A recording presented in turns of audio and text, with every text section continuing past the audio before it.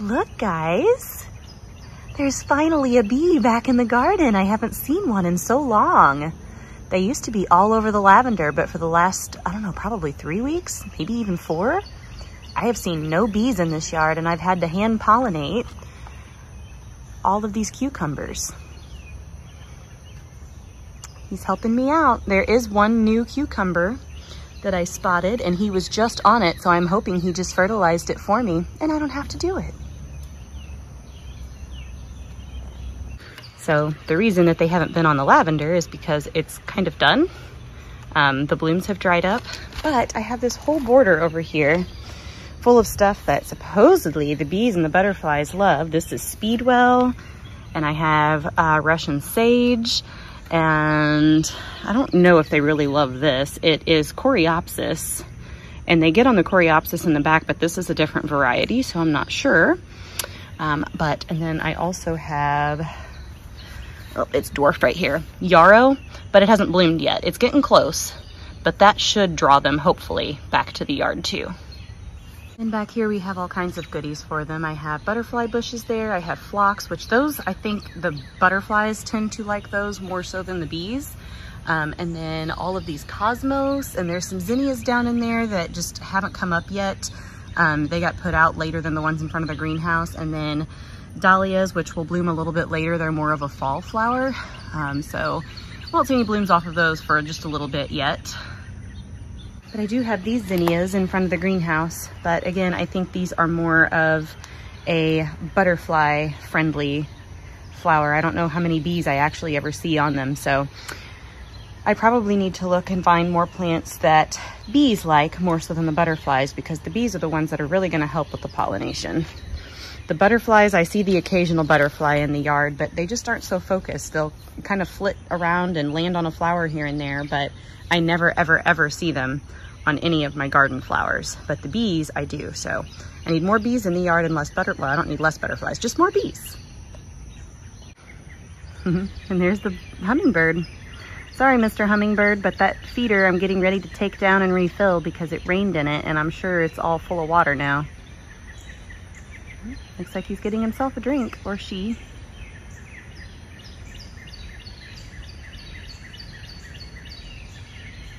I thought for sure it'd be full of water after all of the storms last night. I guess not.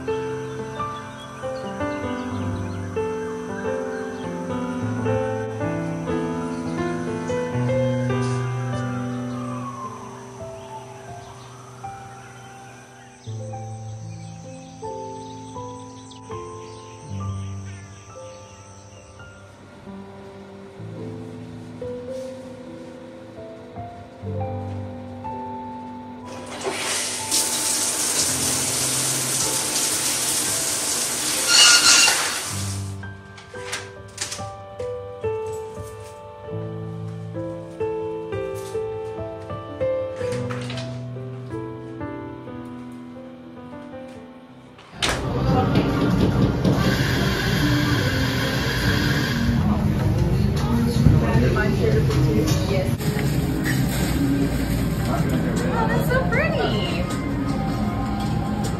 That'll be nice and cozy in the fall. Thank you. It's like a giving shawl. Yeah. And honestly, as cold as I always am, I'll probably use that every day, all winter long.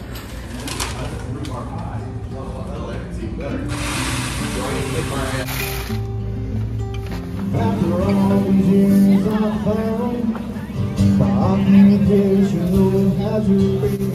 My occupation is not found. Feel like That's a cute one. So Tori just informed me, everybody, that they are doing a pinata over there to my left, y'all's right. Over there. So any kids that want to smack at it, oh, go hit that pinata. Go do it. It'll be a good time. Oh, can I get you a bag? Sorry. Over in my own little world, eating my pizza over there.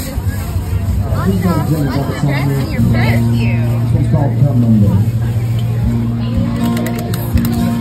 We're at 6:50 here. That I'll be missing.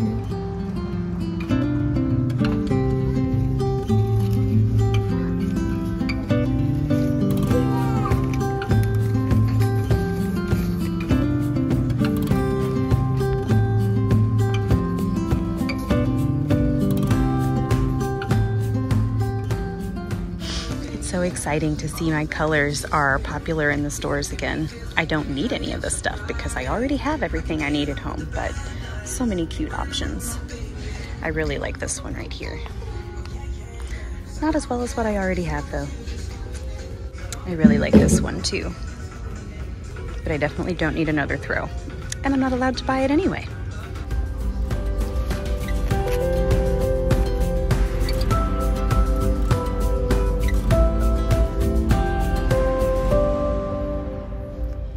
Hard not to buy the pink when I see it.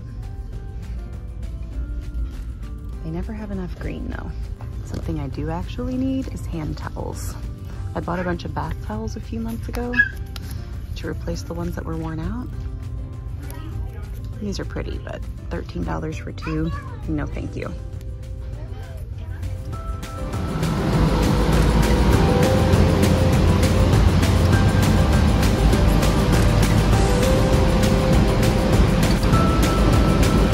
For my Harlequin bug problem, here's something else I'm going to pick up. I have one in my wish list on Amazon, but this one is now on sale for $5 less. And when we go on vacation in August, I'm going to need 2 sprinklers, one for the front yard and one for the back, so I can set them up with timers and everything will be watered without me being there. So I'm gonna go ahead and get it.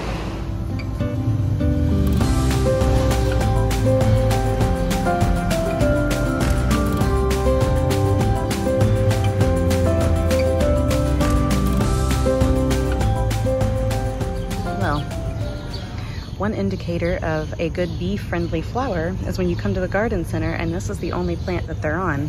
So I think I'm gonna pick up a couple because I desperately need more bees in my garden. More bubble tea.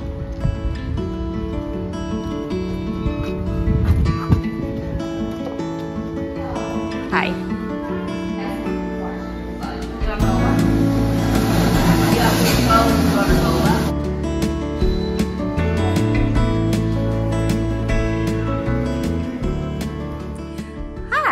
So it is, gosh, 3 o'clock and I'm finally back home. We ended up, so an unplanned project at Michael's house. So he is moving his like computer modem, Wi-Fi router, all of that stuff, because right now there's like a workbench in his garage right outside of his kitchen door, and it's all connected out there, and the signal in the house is kind of crappy. And so he finally decided to relocate it. And in order to do that, he had to run wires up through the floor and then across the back of his cabinet and then into the pantry at the end of his kitchen is where he's going to keep it. Because he has, so like his stairs go down and then the dead space above the stairs at the end is where that pantry is at. So he decided to move it in there and put it on a shelf. So anyway, while he was doing that, he had to empty all of the stuff out of his cabinets and take out the drawers to where he was working in there. And so we ended up sorting through, getting rid of a bunch of stuff. And then we went and picked up some drawer organizers and came back and then organized and put everything else back away. So that was not really something we anticipated doing, but we did. And so I finally just now got home. But I thought I would show you the few things that I did pick up. If you are new here, I am not allowed to shop for stuff for the house, like home decor items or clothing this year. It's kind of like a spending challenge that I'm doing to just, I don't know, stop that bad habit of, oh, that's cute, I'm gonna buy it even though I have no need for it. And honestly, it shocks me that I've ever kind of done that because I am such a purger, and this was definitely highlighted. So Michael and I are so much alike in so many ways, but when it comes to purging, I'm just a bad purger. I'm a good purger, but I am bad about it. I don't want to keep anything. So we were sorting through his stuff and I had to almost like argue with him about a few things, like, really, you need 5 of those? But yeah, I'm a person that, like, for one thing, he had a junk drawer that we went through. I'm a person who does not even have a junk drawer. So if that tells you anything, if it doesn't have a useful purpose, I pitch it in the trash. So there's nothing to stash. And then if it does have a useful purpose, I have a place for it somewhere, whether it's downstairs in my tool storage or in a closet or whatever. So yeah, I'm always throwing stuff away, or just, I don't need that. I'm not buying it to begin with. But for whatever reason, with like decor items and stuff, I would find myself every season, oh, I'll buy this, I'll just get rid of something else. And I decided to break that habit. I don't need to do that anymore. I have things that are perfectly useful, and just because it's not the current trend doesn't mean I need to get rid of it. So I started buying things that were timeless and classic that I don't need to get rid of. And now this year, I'm not allowed to buy anything new. I have everything I need. And when the seasons change, I will change out my stuff with what I already have. But all of that to say, I bought some things that were useful while I was out. So just new cleaning towels, because I have some microfiber ones and I really don't like them, especially for like cleaning the bathroom and stuff. Whenever I wipe the countertop, I feel like all it does is push lint or hair around. It doesn't actually pick it up. And they've gotten stained up and they're to the point where they just don't like to absorb water. And I really like these. Logan had bought some fleece towels for cleaning his truck, and I had snagged one and used it for cleaning in the house, and I really liked it. So I decided, since it's time to get rid of the microfiber towels because they're shot anyway, I'm gonna replace them with these. I made a really quick stop into Target for a bowl because I have this set of bowls and you can just buy them individually pieced, which is really nice, because when something happens like what happened with my other bowl, it was sitting on my little table outside and a storm blew in and the umbrella was still open and the whole table toppled over and the bowl crashed to the concrete and shattered. So I was able to just go buy a new one to replace that. Wooden spoons is something that I do not have any of. And every time I make bread dough, you know, you're supposed to store it with a wooden spoon. And the silicone ones I have, first of all, silicone, it's never 100% silicone. It's always got some plastic in it. So I don't like using plastic first and foremost, but also the ones that I have, I'm sure I won't get rid of all of them, especially the like pancake turners or whatever. But the tops keep popping off now. They're a set that I got from Amazon, and they definitely will come apart. So this will replace some of those, but mainly it's just, it gives me a wooden spoon to have for when I'm making dough, bread dough. And then last but not least, a boring old charger, because the one that I have in my living room that I use, so it's plugged in and it like comes up over my couch, and I use it for when I'm editing videos and stuff in the evenings. I'll have something playing on the TV while I'm editing, and it finally quit working. So I just got one to replace it. But the thing I'm most excited about, which is so silly, I got a garment rack, because I've been wanting a clothesline outside for a while. I hang dry a lot of my stuff in the basement. There's like a pole hanging, but it would be really nice when it's warm and nice out to be able to hang my stuff outside, especially the white stuff, so that the sun can help, you know, kind of bleach it, get rid of stains, things like that. But I just didn't want to spend the money on a clothesline because, you know, the cheapest thing I could find was something that attaches to like the side of your house and folds out, and it was like $35, $40.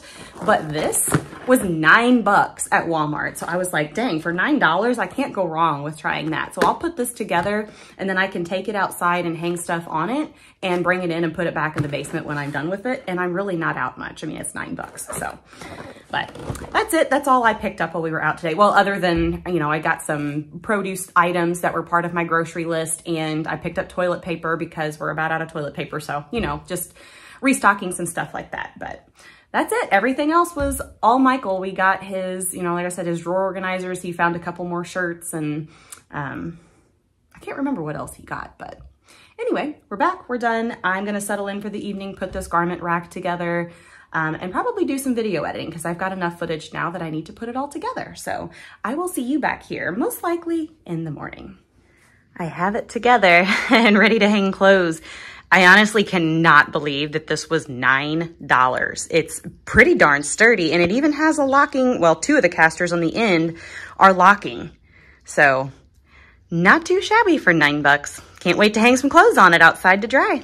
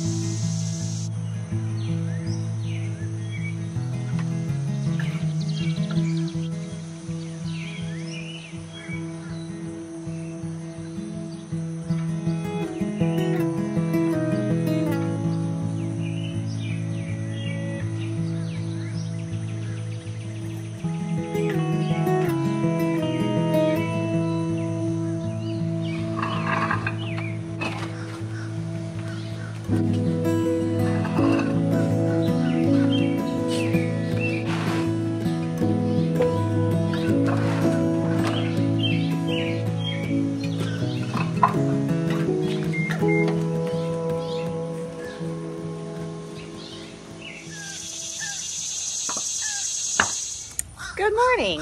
I just got back with all of these little stepping stones, and I am going to install them between here and my garden because just walking, I always take the same path out my door right through here and around to my garden bed. And so my grass is all trampled, and it just makes it very easy for weeds to start growing up, which always happens, and I end up reseeding it every fall. And so I decided I'm just gonna go ahead and install some stepping stones. I will sink them down to where they're just about flush with the ground because they will continue to sink and settle, so I don't want them to like be below the surface, but just enough that I can go over the top of them with the lawnmower without hitting them.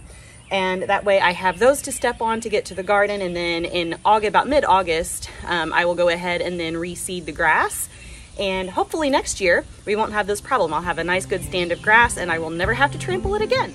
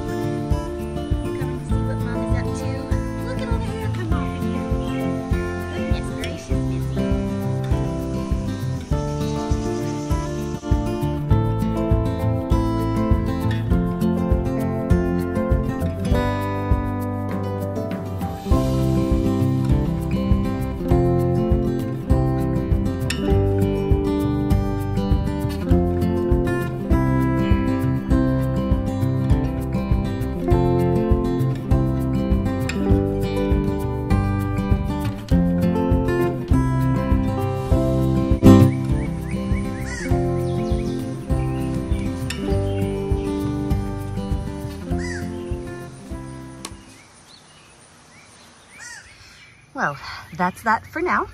I thought I had like 3/4 of a bag of sand, but I must have used it on the garden and forgotten about it. So I'm gonna have to make a run to the store. I have 1 paver to return, and then I'm gonna grab a bag of sand. And then I need to fill in around and underneath all of these pavers. Right now they're pretty flush with the ground, but I need to elevate them just a little bit because I need to account for settling, because they will definitely settle over the next few months. So just enough that the mower can clear them, but they can still settle as needed. So Michael is due to be here in a minute. He's gonna bring me his coffee grinder that I forgot, so I can use it to grind the wheat berries I bought yesterday to see if I like doing it that way. That way I can decide whether to buy a grinder and do my own from now on, or to buy the organic wheat flour that's already ground. So anyway, he's due to be here to drop that off. So when he's done with that, then I'll run back to Menards, return the paver, grab some sand, and then come back and finish this up.